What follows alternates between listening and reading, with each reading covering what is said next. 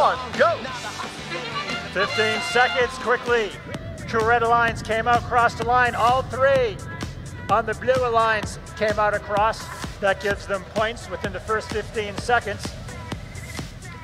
And trying to get on a hatch panel before time. The shades have been lifted, the sandstorm is over. Quickly the red lines and the blue lines trying to attach hatch panels. Velcro as Howard attaches. To help the robots, there's white tape called alignment lines on the carpeting in front of the rocket ships and the cargo ships. And they use cameras where they can't see to help align to drop the cargo into the cargo ship bay or into the rocket ship. So this course is very difficult for viewing. They have cameras mounted on their robots to help guide them where they can't see visually.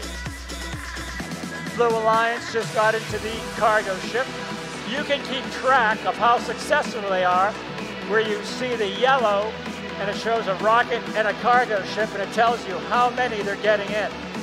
Then you just multiply each cargo by 2, each cargo by 3, and each hatch panel by 2.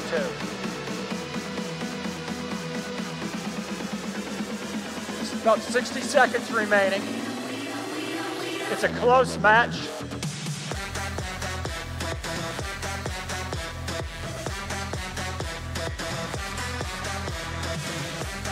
.294 successfully. Beach City Robotics got into the cargo.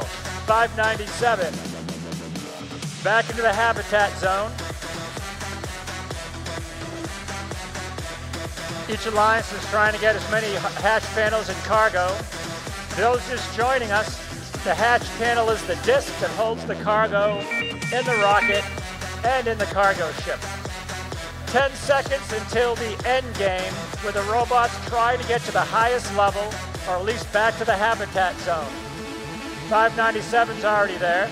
Red 7482, 1 blue, 294 is back. All 3 of the red alliances are on the first level, 2 of the blue coming. Oh, 294, going for the bonus 12, shifting their center of gravity successfully. Coming down to the final few seconds.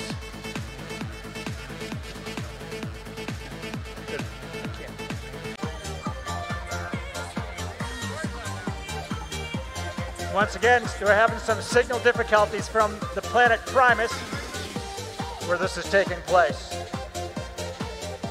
Primus is far, far away.